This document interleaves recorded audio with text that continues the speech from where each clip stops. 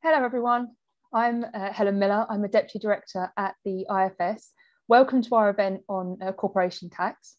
I think corporation tax is an interesting tax because despite the fact that the vast majority of us will have absolutely no direct interaction with corporation tax, it still generates a huge amount of interest. In fact, I think it's probably the tax that is covered most often in the news media. And to a large degree, that's because there are big debates going on about whether how we raise corporation tax is fair and whether we should do things differently. So lots of juicy things to discuss in relation to corporation tax. Today, you're going to hear a talk that gives you some of the facts and background information you need to know about the tax so that hopefully you can sort of productively engage with these important debates. The format for today is very simple. You'll first hear a talk for around 40 minutes from Isaac Delestra, who's an economist at the IFS. There'll then be time for your questions. So if you have a question, please do put it into Slido. You can find the link for Slido either where you're watching the video, or if you go to Slido, you can just use the code IFS to pop your question in there. And if you like a particular question or want to see the answer, please do vote on the questions you prefer because I'll take the most popular ones first. So that's the plan for today. Without further ado, let me hand you over to Isaac to crack on with the talk. Isaac, the floor is yours. Thanks very much, Helen.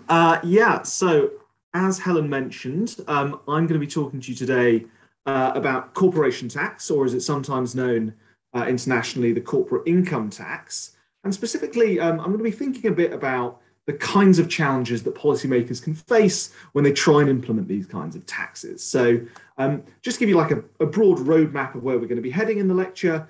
We're going to start off by talking to you a bit about what a corporation tax is on a very basic level, and also think a little bit about why we actually might want to have a corporation tax and the kind of purpose that it might serve in terms of a policymaker's toolkit. Secondly, we're going to move on to think a bit about who bears the burden of corporation tax, who actually ends up ultimately worse off when we impose these kinds of taxes. And specifically, I'm going to be thinking about whether it's shareholders or whether it's workers who bear the burden of the tax. And then in the final part of the lecture, I'm going to talk a little bit about some of the very specific problems that can arise in trying to impose corporation taxes on multinational companies, so companies based in many different countries. And I'll be talking a little bit about some of the headlines you might have seen in the press about ostensibly very profitable companies that seem to pay very little tax in some countries. So let's start at the beginning. What is a corporation tax and why do we have one? So on a very, very simple level, a corporation tax is a tax on the profits of incorporated businesses. And that's, so most businesses that you might have heard of, that you might see in the high street or whatever, they're going to pay corporation tax on their profits. So just to give you a kind of a tangible example, let's say we've got a company here. It's got some revenue flowing in from the sale of its products. It's going to have some costs flowing out. Maybe we have a steel widget maker in this instance, and it has to buy the raw steel to make its widgets.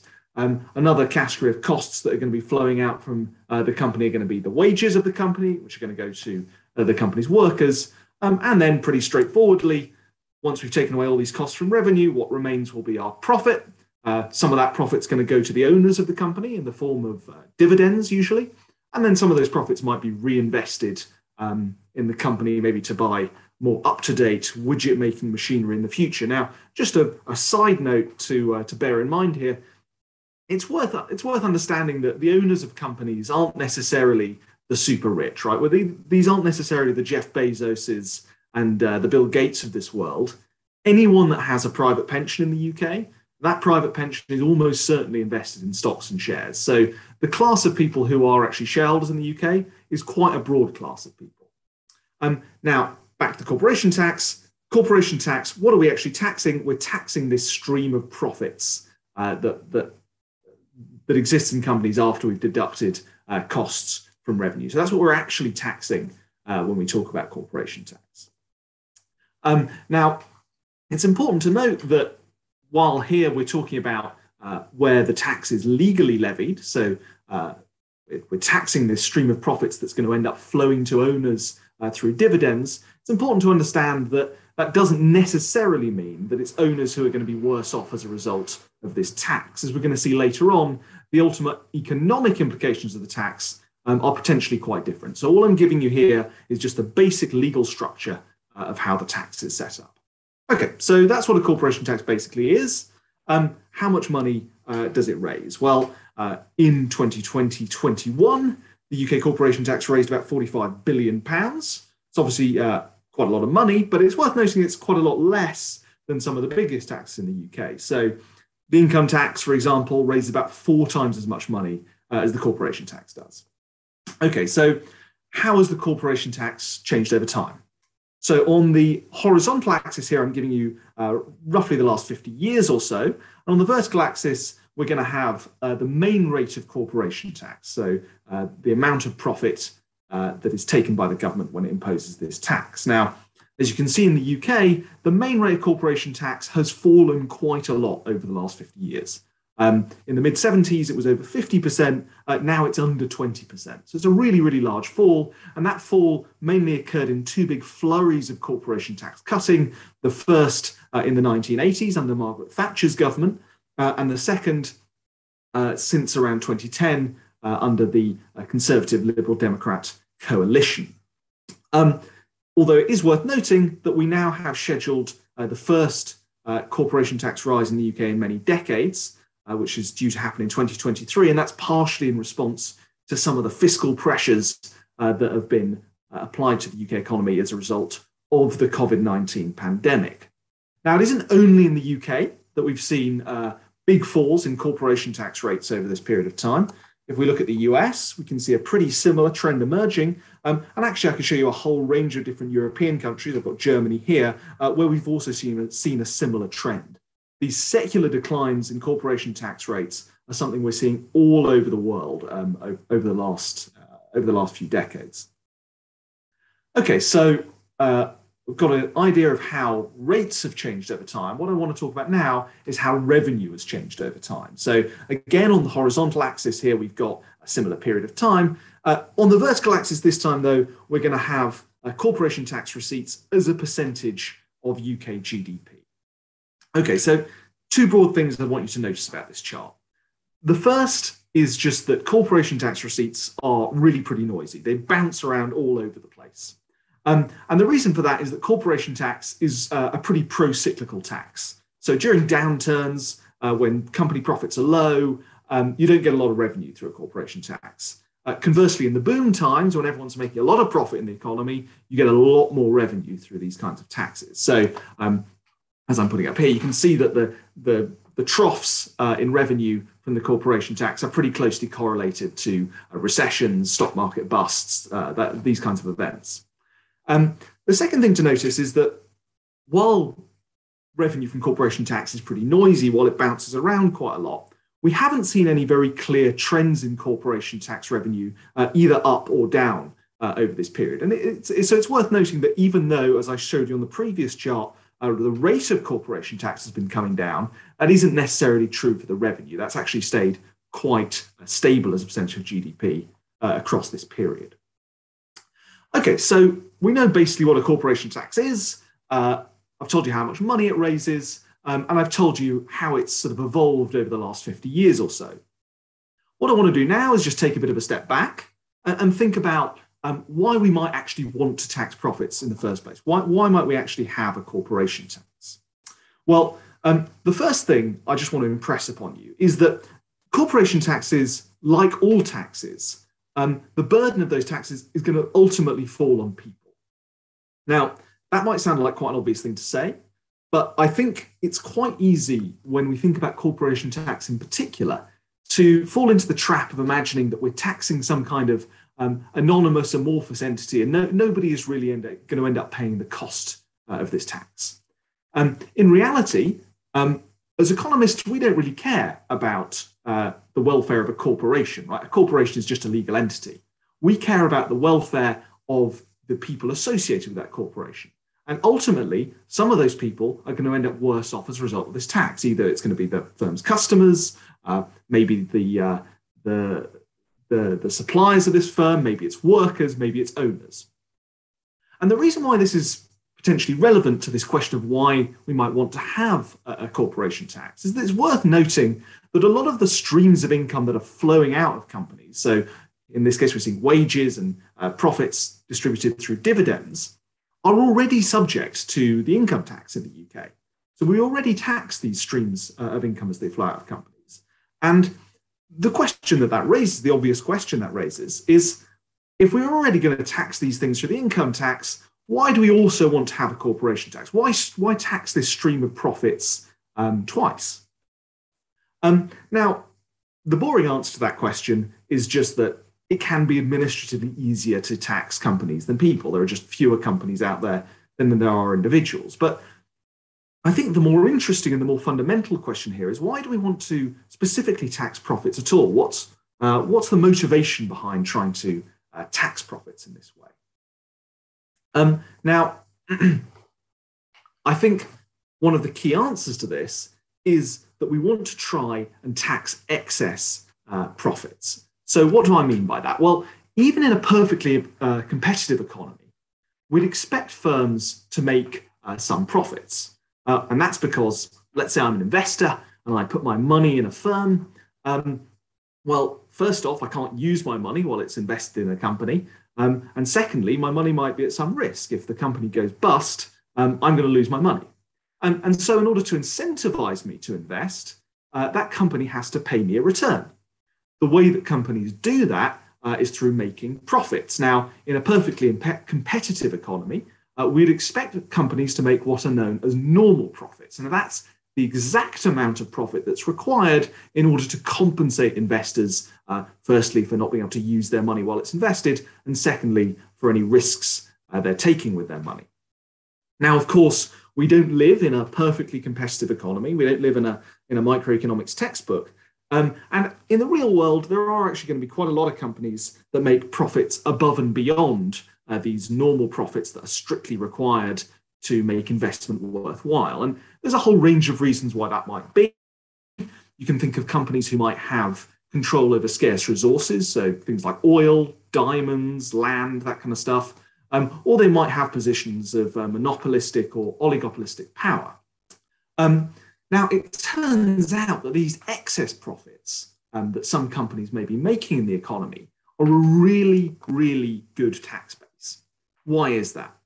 Well, if we think about the reasons that economists often caution against tax, some of the reasons that tax can have a negative impact on the economy or on economic efficiency, is that when we impose a tax, it can lead to a behavioral response that can compromise the efficiency of the economy. So if we think of a classic example, if we impose a tax on income, an individual might say, well, I'm not going to work a few extra shifts now because it's no longer worth my while to work those extra shifts if the government's going to take a big chunk of my pay packet.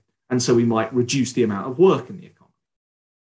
Now, the nice thing about excess profits is there are reasons to believe that we won't get too much of a behavioral response by taxing these profits. And so we shouldn't cause too much inefficiency.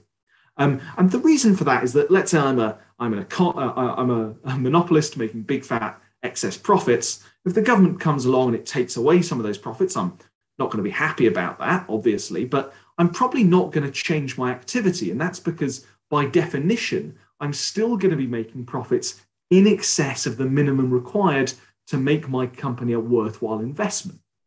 And so we're probably not going to see too much of a behavioral response to that tax, and that makes it an efficient thing to tax. Now, before you walk away with the impression that the corporation tax is this perfect vehicle for taxing excess profits, it is worth mentioning that the UK corporation tax as currently constituted, and actually this is the case for many corporation taxes around the world, doesn't only target excess profits. It actually targets some normal profits as well. And the result of that can be distortionary. So these normal profits are what are required to compensate investors. So if we tax them away, that's going to change people's investment decisions, and it's going to change commercial decisions. It's going to lead to inefficiencies. Broadly speaking, though, these profits are a potentially desirable tax base, and we can see a reason why we might want to have a corporation tax. And the corporation tax could be a good vehicle for targeting this desirable tax base of excess profits. Now, what I'm going to be focusing on over the rest of this lecture are the threats that can be posed to the corporation tax as a means of getting at these excess profits when we start thinking about it in an international context. What we're going to see is that once we enter this international context, there are going to be some serious challenges posed to the corporation tax. And that's going to be because we live in a world where companies, investors benefit from a large degree of international mobility. And what we're going to see is that that's going to allow them to respond on an international scale to corporation taxes imposed in a given country. So that can result in companies or investors moving overseas in order to escape corporation taxes. And it could also lead, particularly to multinational companies, using the international legal system to move their profits abroad, even if they aren't necessarily moving their real economic activity abroad. And we're going to explore both those issues in turn. Okay, so the first lens through which we're going to think about this question of the way in which the international context can pose a challenge to corporation taxes is by thinking about who ultimately bears the burden of a corporation tax in an international setting. Okay, so we already mentioned that this key point that all tax ultimately is going to be paid by people. But one of the important questions that raises is which people? When we impose a corporation tax, who's ultimately going to end up worse off? And so, as with any tax, when we impose a corporation tax, it's going to lead to a ripple effect across the economy. We're going to move from one equilibrium to another. And in that new equilibrium, some groups are going to be worse off. Now, there's a whole range of potential groups that could be made worse off by imposing a corporation tax. We're going to be focusing particularly on workers and shareholders. That's where a lot of the economic literature has focused on in terms of who's ultimately bearing the burden of corporation tax. And that's going to be relevant for answering a whole range of different questions. So you could think, for instance, about inequality. Wage earners, on average, do tend to be worse off or have lower incomes than shareholders, even though, as we've already mentioned, we shouldn't think of shareholders as being just the super rich. And so if corporation tax turns out to be a tax that falls mainly on shareholders, it's going to look like a less progressive tax than if it falls predominantly on workers. Okay, so the way we're going to think about this is we're going to have a simple setup. You'll be relieved to hear I'm not going to be doing any algebra in today's lecture, but we're just going to have a simple intuitive setup. We're going to think about what effects we might expect to happen when we impose a corporation tax on a small open economy like the UK. So we've got the UK here. We're going to have some standard microeconomic assumptions, and we're going to have a few little molecules of production that you can see here in the UK. They're going to be made up of little K's and L's. Those stand for capital and labour, as I'm sure you guessed.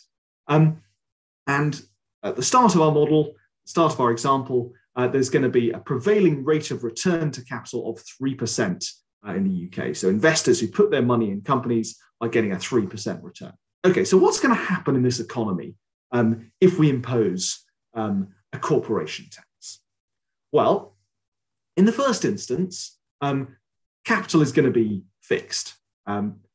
Investment in firms is going to have been spent on machinery and stuff that can't easily be moved around the world. So essentially, investors are basically going to have to swallow a lower rate of return in the first instance because companies are now having to pay a corporation tax and they're having to pay out a return to investors. And so they're not going to be able to afford such a high return to investors. So in the first instance, it's the owners of capital, the owners of companies that bear the burden of the corporation tax through this lower rate of return.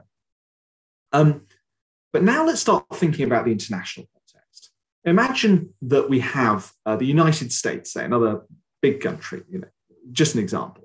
And let's say the prevailing rate of return to capital in the United States is 3%, just like it was in the UK before we imposed the corporation tax. Well, what's going to happen in this instance? What's going to happen is that investors in the UK are going to say, well, why am I settling for this measly 2.5% when I could be earning a 3% return over in the United States? And as a result, investors are going to start responding to this tax by moving their investment from the UK to the US. Now, basic supply and demand, as the supply of capital in the UK diminishes, its price is going to go up.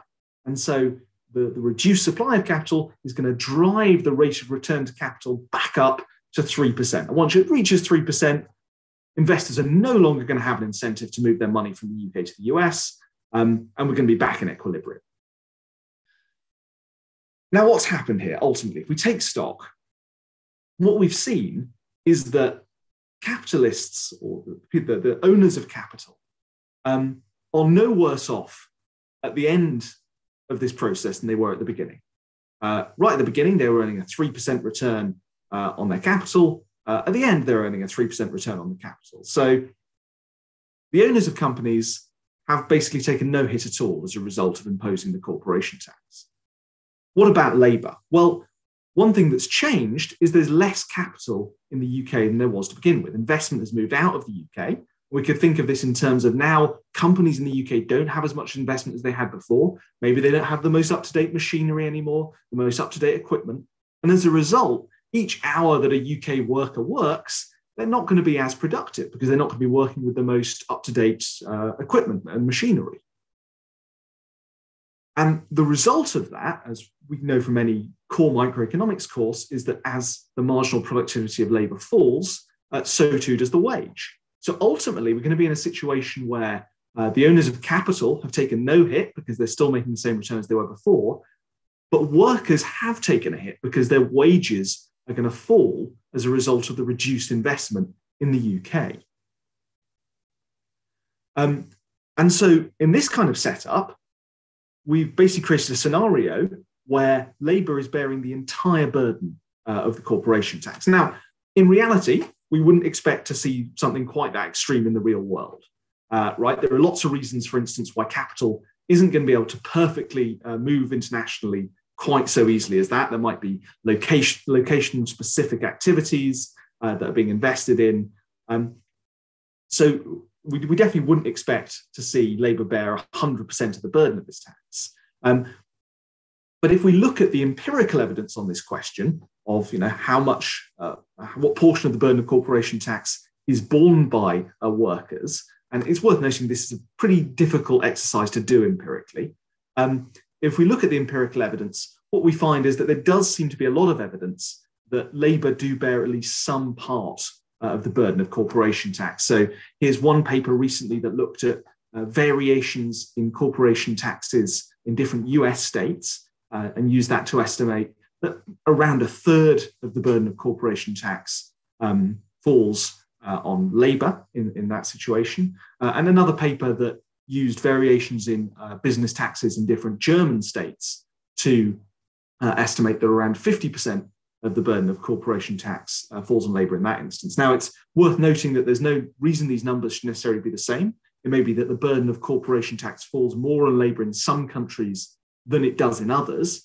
And it's also worth noting that there are a broad range of these different estimates in the empirical literature. There's a fair amount of uncertainty as to how much of the burden of the tax is borne by labour, and particularly in the UK, we haven't got a huge number of estimates of this. But I think it's just worth being aware that when policymakers pull the lever marked corporation tax, there's a fair amount of uncertainty as to who's ultimately going to be made worse off by the tax. And that's as a result of this high degree of international mobility that we have once we start thinking about corporation tax in the international context. Okay, so the final part of this lecture, I want to talk a little bit about the particular issues that are involved with trying to impose corporation taxes on multinational corporations. So at its heart, the problem of trying to impose a corporation tax on a multinational corporation is basically an allocation problem. So imagine we have three different countries here, and we've got a multinational corporation that's got operations in all three. Well, this multinational corporation is going to have some total amount of profit that it makes in these three countries. But what these three countries need to decide is what share of that total profit each country is going to get to tax. Now, the way in which the international community has agreed to do this is through something known as the 1920s Compromise, which was an agreement brokered, as the name suggests, right back in the 1920s by the League of Nations, which is the interwar predecessor of the United Nations. And what this agreement sets up is the principle of taxation at source. What does that mean? Well, it essentially means that profits are taxed where value-added activity takes place, not where the sales or the customers of a firm are located. So let's have a little think about how that works in practice. So let's imagine that we have a French car manufacturer, Renault in this case, and let's say that the French car manufacturer wants to sell its cars into the UK market, and it wants to do that by selling its cars first to an independent UK car dealership that will then sell them to UK customers. Well, how's this transaction going to work? Pretty simply, the cars are going to be exported from France to the UK, and the UK car dealership is going to pay for them. Now, the value associated with those cars is their wholesale price. That's being transferred from the UK to France, where it can be taxed as part of Renault's French profits. And you can see that taxation at source in this case is kind of working automatically. The value of those cars is being transferred to the place where production took place. Okay, so let's go to a slightly more complicated example. Now let's say that Renault wants to sell its cars in the UK, not through an independent car dealership, but through a subsidiary of Renault, through Renault UK. Okay, so what's going to happen in this instance? Well, Renault France is going to start off by exporting the cars to the UK, just as it did in the last example. But the difference here is there's now no obvious reason why Renault UK should pay Renault France for these cars, right? We're talking about the same company. We'd just be shuffling around money within Renault. So what the legal structures associated with taxation at source mandate is that in instances like this, Renault UK needs to make what's known as a transfer payment to Renault France. And that basically means that it needs to pay for these cars as if these were two separate companies. Now, crucially, it has to pay for these cars in accordance with something called the arm's length principle. Now, what is the arm's length principle? The arm's length principle basically means that Renault UK, in this instance, is going to have to pay a fair market price for those cars. So it's going to have to pay the same price that Renault charges to separate companies to make sure that a fair amount of value is transferred from the UK to France for the purposes of corporation tax. Okay, so taxation at source seems to be working pretty well in those examples. So why is it that we see headlines like this? Why is it that we see headlines suggesting that ostensibly very profitable companies seem to be paying very little tax in some countries? The key issue here is that as we've moved into a far more globalized economy, there have been some aspects of the taxation at source regime that have become less and less suitable to the kind of economy which we live in today. And that's posing some pretty serious threats to the way in which the taxation at source system works.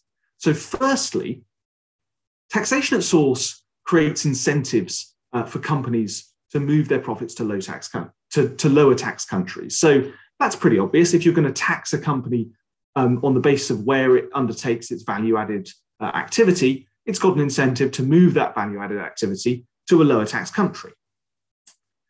Now, in the 1920s, when this agreement was dreamt up, that maybe wasn't too much of a problem. Most big multinational companies were doing things like manufacturing, and it's not that easy to move all your factories and workers from one country to another. So it's going to be pretty difficult for firms to shift their activity from one country to another in response to tax. The problem is, over time, we've moved to an economy where things like intangible assets, things like brands and patents, have become much, much more important inputs to production. And the thing about intangible assets is it's very easy to move them to different parts of the world. And so it's become much, much easier for companies to shift their profits from a high tax country into a low tax country. And we're going to see the kinds of problems that's caused. Secondly, what we're going to see is that the system of taxation at source, by taxing value added where production is taking place rather than where customers are, can, in the modern economy, lead to a situation where a company has many customers in the country, but really pays no tax there. And that's going to be particularly a problem for things like digital companies. Okay, so let's start with the first of these two threats to taxation at source. And I want to think about it in the context of a cup of Starbucks coffee sold here in the UK. So let's think about how taxation at source works in terms of working out where the value of this cup of Starbucks coffee is created. So let's imagine the cup of Starbucks coffee begins life on a Starbucks-owned coffee farm in Rwanda. Those coffee beans are then exported to a Starbucks-owned roasting and preparation facility in Switzerland. What we can imagine here, taxation at source is going to work pretty simply. Starbucks Switzerland is going to make a transfer payment to Starbucks Rwanda. Coffee beans are a readily traded international commodity. It's going to be quite easy to work out what the price paid for those coffee beans should be. Next, the coffee beans prepared and roasted in Switzerland are going to be exported to the UK. And again, we're going to see that taxation at source should work pretty simply here. The transfer payment made from the UK to Switzerland should be quite easy to work out. Roasted coffee beans are presumably sold by a whole number of different companies. And if this was the end of the story, stuff would be pretty simple. We'd work out the total amount of revenue that Starbucks UK makes. We'd deduct costs, including these imported coffee beans, and then we could work out how much profit should be taxed in the UK. The problem is we're missing one key component of the value of this cup of Starbucks coffee, and that's the Starbucks brand. Now, let's imagine that the Starbucks brand, the intellectual property for that brand, is held in the Netherlands. What this means is Starbucks UK has to make a payment to Starbucks Netherlands for the right to use the Starbucks brand. Now, I hope what you can see is that knowing the right price that Starbucks UK should pay to Starbucks Netherlands for that brand is going to be very, very difficult. And the reason for that is that the Starbucks brand isn't like coffee beans. It's not something that's internationally traded on commodity markets. It's never bought and sold outside of Starbucks. And so it's going to be almost impossible to know what the correct price to pay for that brand should be. And so the truth is that these questions that are very important for working out taxation at source, like where is value created, are going to become increasingly ambiguous in this world where things like intellectual property are a very important input to production. And that's going to make the whole system of taxation at source inherently ambiguous. And I don't think we should be surprised that when we ask companies these kinds of ambiguous questions, they're going to give answers that minimize their tax burdens. So how does that work in practice? Well, Starbucks UK, in our example, is going to have to make a payment for the use of this intellectual property to Starbucks Netherlands. What we can quite clearly see here is that if the UK is a high tax country and the Netherlands is a low tax country, Starbucks has a really big incentive here to value that intellectual property as highly as it can, make as big a payment as possible from the UK to the Netherlands, and so increase its profits in the Netherlands, reduce its profits in the UK, and essentially shift its profits from one country to another through this kind of legal mechanism. And the ease with which profits are being able to can move from one country to another in this way in certain circumstances has led a lot of people to point to this reduction in corporation tax rates that we've seen around the world, which I showed you at the beginning of the lecture, and to say that, well, the ease with which corporations can now move their profits around the world is basically leading to a race to the bottom, where countries have big incentives to compete by offering lower and lower corporation tax rates in order to try and attract profits to their country. Okay, so we've talked about this first issue, which is it's becoming easier and easier for companies to move their profits from high tax countries to low tax countries. The second issue I want to talk about, and the second threat that's posed to taxation at source in the modern economy, is this question of having potentially lots of customers in a country, but paying very little tax there. So we can imagine that this is going to be a problem, particularly for digital businesses. So the classic example of this kind of setup might be a company like Amazon. So Amazon, let's say Amazon sets itself up in Luxembourg, it's going to be able to sell and deliver lots of products to its UK customers. But as long as it doesn't have a big headquarters in the UK, as long as it doesn't undertake any value-added production in the UK, it's going to be able to have all its revenues flow from the UK back to Luxembourg to be taxed there. And you can think about a whole range of different digital businesses and how this could be a problem. The Facebooks, the Googles of this world potentially have a lot of users in a country, but don't undertake any value-added activity there, and so won't be subject to corporation tax there. And again, this is a way in which the economy has changed a great deal since the 1920s, when this agreement, when these international legal agreements were created. You know, if you wanted to sell products in the UK in 1920, you had to set up a whole load of shops there in a way that Amazon doesn't need to now.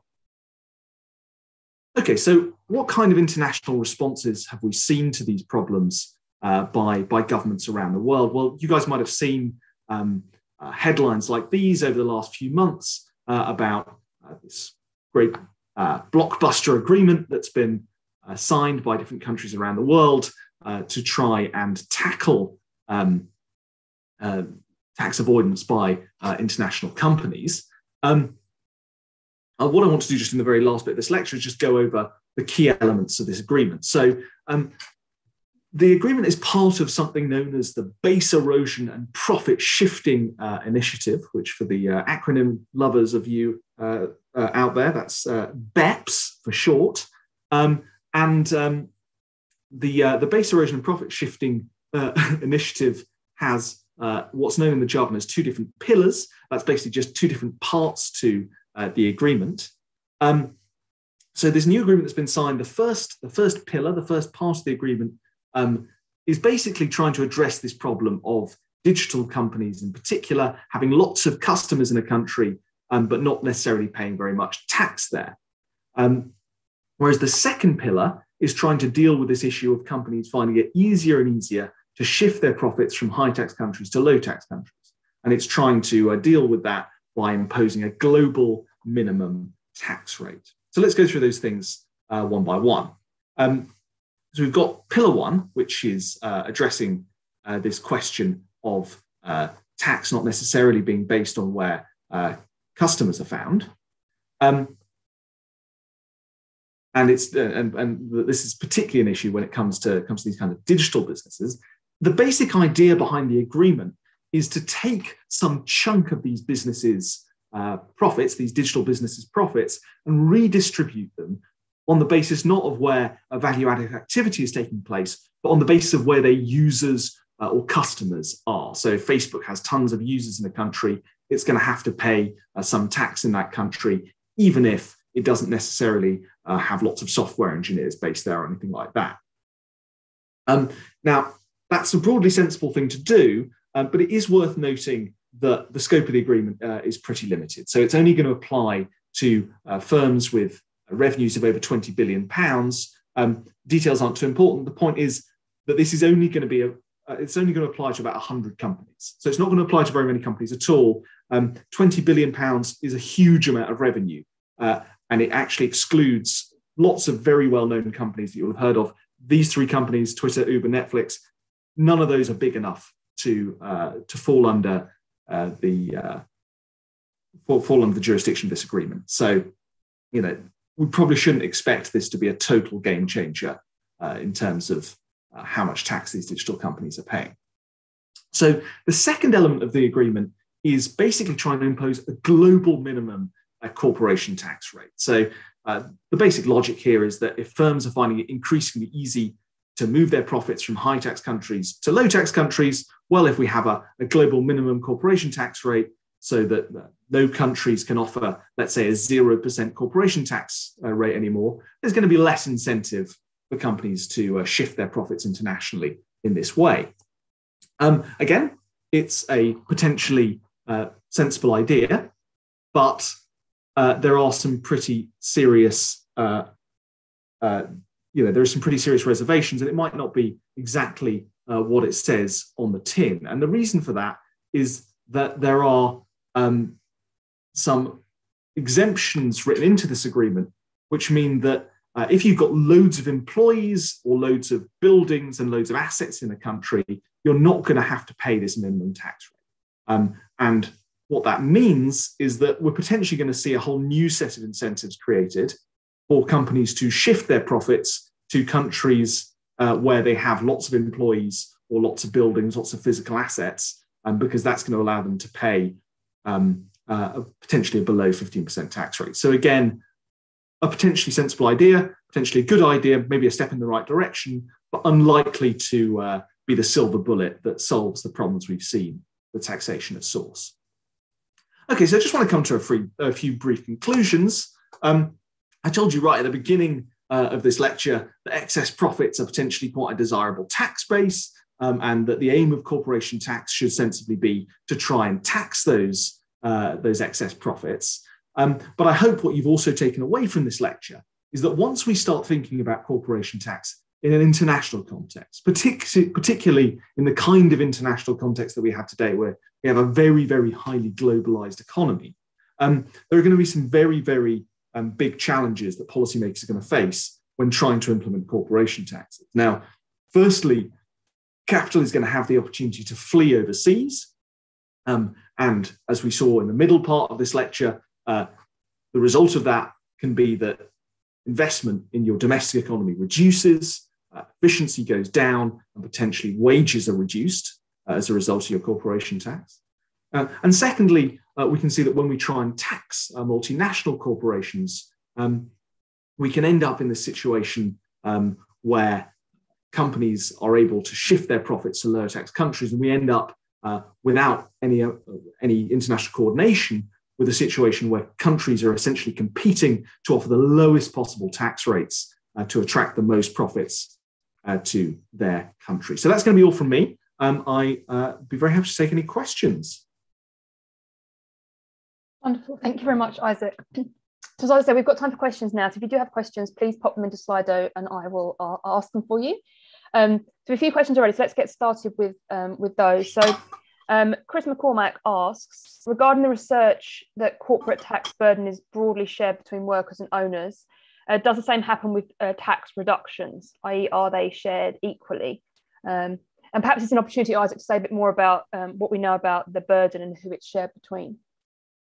Yeah, absolutely. So, as I said, I think it's worth just caveating all the research around the burden of corporation tax that's borne by workers with the fact that there is a huge range of different estimates in the academic literature as to what that burden might be. And I don't think we can say with a great deal of precision what percentage exactly of corporation tax we'd expect to be borne by workers, particularly in the UK, where there's relatively limited evidence. Theoretically, you might expect it to happen in a symmetrical way if you reduce corporation tax, although you do see in other areas that sometimes that symmetry doesn't exist perfectly. When you're increasing and decreasing taxes, there can be behavioural factors that mean you don't get that perfect symmetry. Another thing that's just worth raising is that it's not only workers and shareholders that can bear the burden of the corporation tax, right? So it's totally possible, for instance, under some setups, to imagine that customers might bear the burden of corporation tax through higher prices, or even other companies. So if you're a contractor with a company that's having to pay a corporation tax, you might feel a knock-on effect as well. So there's a whole range of different factors of production that can be impacted by corporation taxes. And we've just been focusing there on workers and shareholders, but it can be really quite a complicated picture. Yeah, and perhaps I can add on top of that the effect won't only depend on what an individual country does, but also on how that country's corporate tax system compares to other countries. So if a country changes its tax and it puts up or down a little bit, but it really doesn't change how attractive that country is relative to other countries, then the burden may not change very much. But if actually it suddenly cuts its tax and attracts a lot of capital, if Isaac showed you the picture of the little atoms moving, or it raises its tax and it loses a lot of capital, that'll have a bigger effect on the burden. So there isn't really a linear relationship between the rate of a country. It's also about how that country fits into the broader landscape. Second question then, Isaac. So it's from David Rickard. He asks, would a sales tax be more effective than a corporation tax? I don't know what David has in mind. I think there are two different types of questions that I often get asked about this. So I think maybe you could address both of them. So one is, if you have a corporation tax, would a corporation tax that does it more located on sales, so still a tax on profits, but based on the location of sales, be better? Or an alternative that the question might mean is, rather than a corporate tax at all, why don't we not tax profit, but then tax sales instead? So as an alternative. So I think there's two different varieties of that question there for you. Sure. So, I mean, as I said, the system we currently have is to tax profits where production basically is taking place rather than where customers are.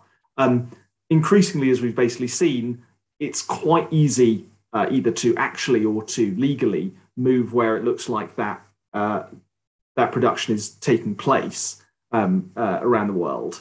So there have been a lot of economists that have suggested that we might be better off moving corporation tax to a basis where we basically focus on the share of customers or the share of revenue being made, because those things are much less mobile potentially than where the production is actually taking place. Much harder for you to move your customers halfway across the world than it is for you to move your production halfway across the world. So it's a broadly sensible way to potentially go with it. The big problem, I would say, is that as with any of these proposals to come up with a wholesale with a new way of calculating corporation tax, is that you're going to need realistically a broad amount of international consensus in order to implement something like that.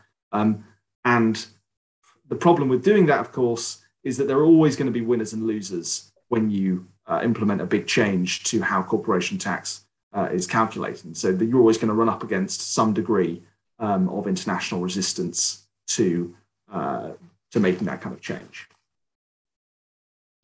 Great. So another question from JM says, is another reason for corporate tax is not to prevent wealthy individuals from investing their savings via a company to at least defer income tax? A kind of question about the backstop role of corporation tax in taxing personal income.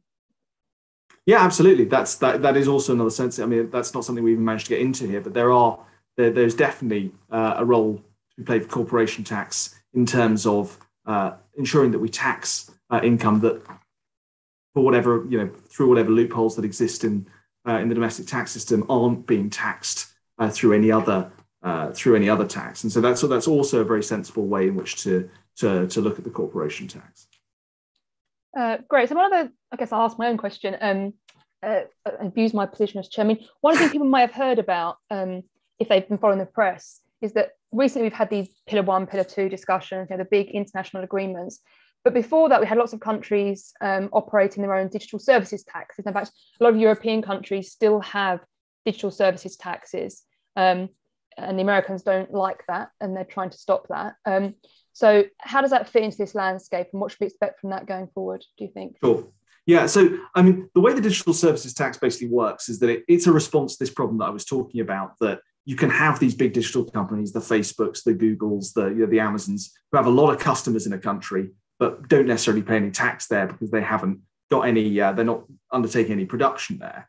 The way in which the UK and a number of other European countries responded to this was by basically unilaterally imposing their own digital service taxes on these companies. Basically, the way they did that is they said, okay, we're gonna do our own calculation to work out how much of that company's global revenue we think is attributable to customers here in the UK or users here in the UK, and we're going to tax that percentage of their revenue in the UK. And it's worth noting the digital services tax is a revenue tax in the UK, not a profits tax in the way the corporation tax is. Now, as Helen just said, the US wasn't terribly happy about the UK and other European countries imposing these digital services taxes because they're taxes on big digital companies. They're effectively taxes on American companies, because basically all these digital companies are American companies.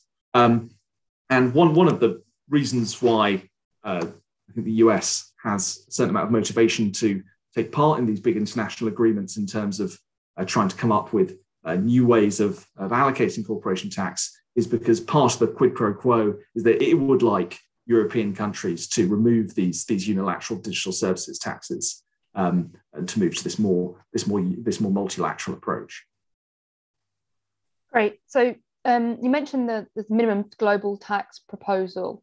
I mean, how confident are you that that's going to have, be a game changer? Should people be expecting that in a couple of years' time we'll no longer be hearing about big multinationals and avoidance, or is that just going to patch up the system, do you think?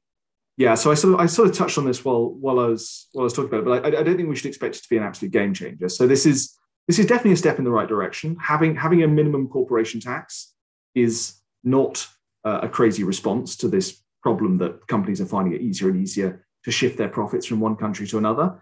But there are some major issues with the way in which it's currently been constructed. And I think that's largely as a product of the fact that you're dealing with these big international agreements. We have to get lots of countries to come to a consensus.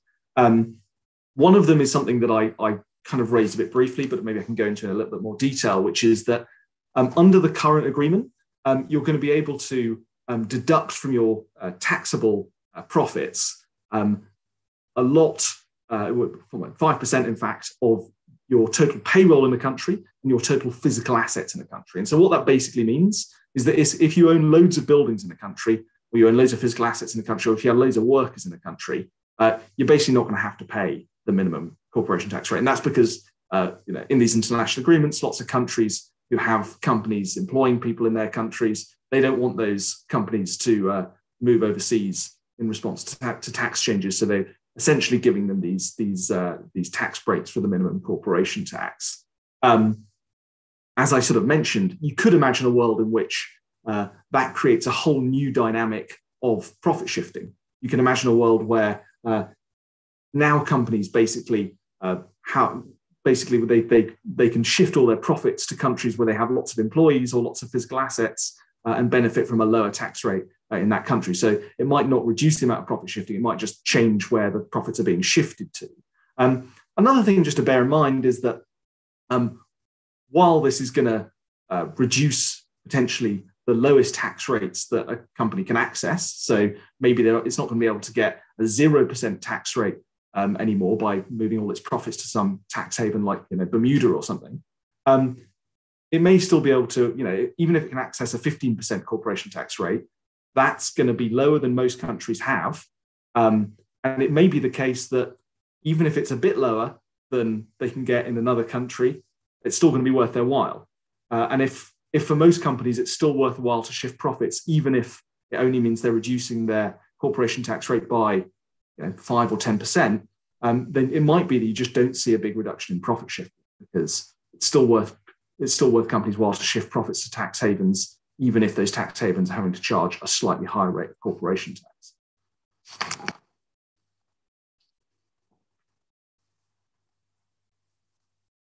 I think you're muted, Helen.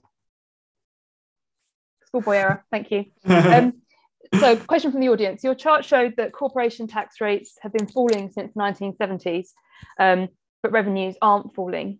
So does that suggest, and this is when it comes up in the press very commonly, does that suggest that corporation tax cuts pay for themselves? Sure, yeah. So I'm afraid it doesn't necessarily mean that. So, we would expect that, as we reduce corporation tax, as we said, if we're taxing normal profits to some extent, then corporation taxes are going to lead to some inefficiency. So cutting those taxes might grow the total size of the economy a little bit, but it's certainly not going to grow the total size of the economy enough to mean that actual corporation tax revenue increases. We don't live in a world, certainly at the current rates of corporation tax, where cutting corporation tax is going to increase revenue. The big reason why we've seen corporation tax rates fall in the UK while seeing revenues stay pretty constant is that successive governments have basically pursued a strategy where they've not only reduced corporation tax rates, but they've also actually broadened the base. And so what governments have basically done is they've made the deductions you can make from your taxable profits for things like investment less and less generous over time, so that while companies are paying a lower rate of corporation tax, they're actually paying it on a much wider definition of profits. And so obviously, if you're paying a lower rate but on a larger amount of money, that doesn't necessarily mean you're paying less tax. And that's the big pattern that's driven the fact that the revenue from corporation tax hasn't fallen, even though the rates have. Oh, great. So another question from JM. So Scandinavian countries have higher taxes, at least overall. They don't appear to have suffered capital outflows, and workers are not paid less than in the UK. What are they doing differently? Of course, these questions are always hard to answer because there's tons of things different countries are doing differently, lots of different moving parts. So sure. Perhaps you can give us some indications of the kind of things we should be looking at in comparing countries. Yeah, sure. I mean, I haven't actually got the figures in front of me as to what Scandinavian corporation tax rates are like, but I don't think Scandinavian corporation tax rates are necessarily that high, whereas although Scandinavian tax overall is pretty high. So I'm not sure that actually corporation tax rates are super high in Scandinavia. Another point just to raise, though, of course, is that as we mentioned, there are lots of reasons why we're not going to be in this world where you whack on corporation tax and instantly all the capital flies out of your country. There are going to be lots of instances where companies want to operate in a particular country because they have certain attachments to that country, or they can only do what they're doing in that country. There are going to be a whole raft of reasons why, apart from the tax system, that it might be attractive to operate in a particular country. You have to also look at the regulatory environment. You have to look at the kinds of other opportunities that are available in that country. It might have a particularly attractive workforce. And so you obviously can't just consider these taxes in isolation. And there's a whole raft of different policy instruments you need to think about when you're trying to consider how you're going to impact investment in a particular jurisdiction. Actually, just give you one example of that. Until very recently, the US actually had a pretty high rate of corporation tax. But obviously, it's still home to these big global multinationals. And part of the story there, just to back up, give you an example of what Isaac was saying, is that the Americans have a very generous tax base, so you can deduct lots of costs. And they had a particularly generous treatment of foreign income. So a lot of these multinationals, the income they were earning abroad was sort of treated generously. So often the headline rate only tells you a relatively small part of the story about the kind of broader picture that Isaac's painting, about all the other bits and pieces that can matter. So we're running up against our time. So I guess this is the last question. I mean, why don't we step back a little bit? We've gone through tons of details here about corporation tax, how it works, what we're trying to do with it. Obviously, it's an area that's contentious. Lots of debates are happening about what it should do, what it could do, what it is doing. I mean, maybe tell us, give us your views on what's the best case scenario, what we can hope for in the coming years, and what should we be looking out for? What should people out there be looking out for, and what's going to really change, and what should politicians be doing differently, or what's the next thing they should be looking for in this policy space? Well, I think it is. It's definitely a good sign that even if these international agreements are flawed, it's a good sign that countries are around the table and are making tangible agreements on this stuff. It might be that in the first instance, these agreements don't go as far as they need to in terms of reducing the amount of profits that are being shifted around the world. But hopefully, if those agreements are reached and it transpires that they haven't done enough to prevent the kind of behavior that they're aiming to prevent, then hopefully at least this will provide a platform and a forum to make more progress in the future. So I think we should be positive that we're at least moving in the right direction. We seem to be moving in the right direction in a tangible way. There's, these kinds of talks around these issues have been going on for very many years, and we haven't necessarily seen a lot of progress, whereas we do actually now seem to have countries coming to a tangible agreement. And once you have an agreement, sometimes it can be easier to make progress off the back of that. So I think there are lots of reasons to think that we're moving in the right direction with this stuff. But I mean, I think you also have to be realistic that we are talking about agreements being made, between many different governments, and it's just going to take a bit of time to make the kind of progress that we'd like to see as a result. Particularly, as I said, because any kind of change you make is inevitably going to have losers as well as winners. As always in tax policy, the minute you have losers, it's hard to do things. But I guess that's a nice place to end. We'll end optimistically that countries are around the table, they are doing something about this. So hopefully we have a better system in the pipeline. But let me thank you all for, let me thank Isaac for giving us a great talk. Let me thank you all for listening. And I hope we'll see you again at another IFS event.